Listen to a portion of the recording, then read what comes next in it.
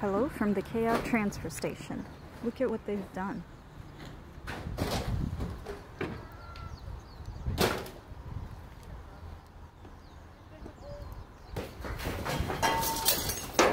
There's chickens walking around in there now.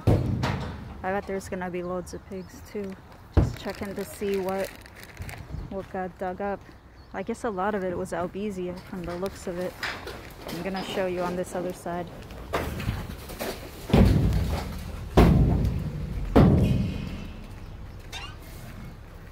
Look at this.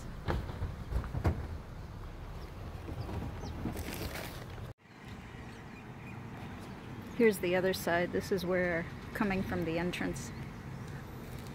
Look at what they've done. There was a huge avocado tree right here. I used to always look under it to look for free avocados. And it goes all the way around the back too. I'm not gonna go over there.